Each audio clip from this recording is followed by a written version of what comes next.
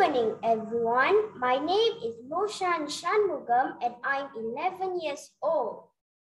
Today, I'll tell you a story with a moral ending. It's about Ali Baba and the 40 thieves. Qasim and Ali Baba are brothers. Qasim is rich and he does not have to work at all. Ali Baba is poor. He goes into the forest to get firewood to sell. One day in the forest, he hears the sound of many horses. He quickly hides up in a tree and he sees 40 thieves. Their leader gets down and says, "Open sesame." A door in the rock opens. One by one, they went inside. When they come out again, their leader says, "Close sesame." The door closes and they leave. Ali Baba comes down from the tree and says, "Open sesame." The door opened. When he went inside, he sees a massive cave full of gold and jewels. He quickly picked up a sack full of gold coins and returned home. When he returned home, he asked his wife to borrow a measure from Qasim.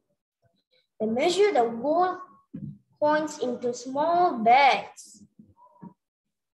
When the measure is returned, Qasim's wife finds a gold coin sticking at the wax under the measure.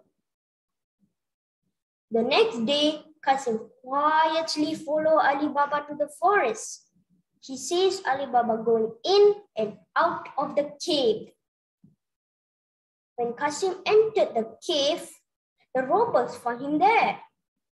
He was shocked. What should I do? With no further ado, the robbers killed him and leave him there.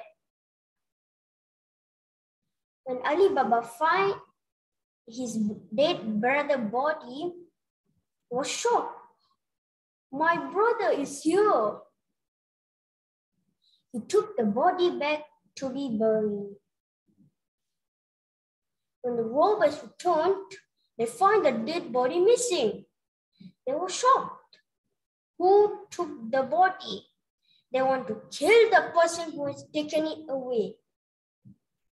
So the next day, the leader dresses as an oil merchant and meets Ali Baba with 40 donkeys and huge jaws.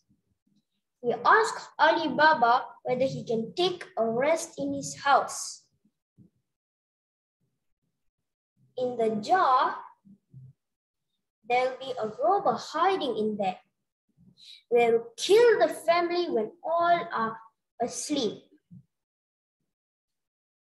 That night, the servant girl wanted to get some oil for cooking.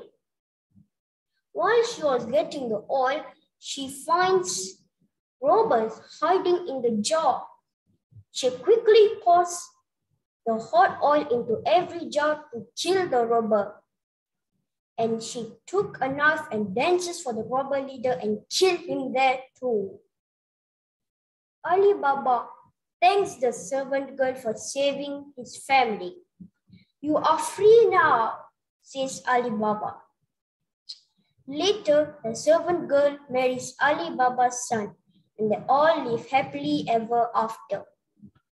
Moral of the story: be brave and calm while facing challenges.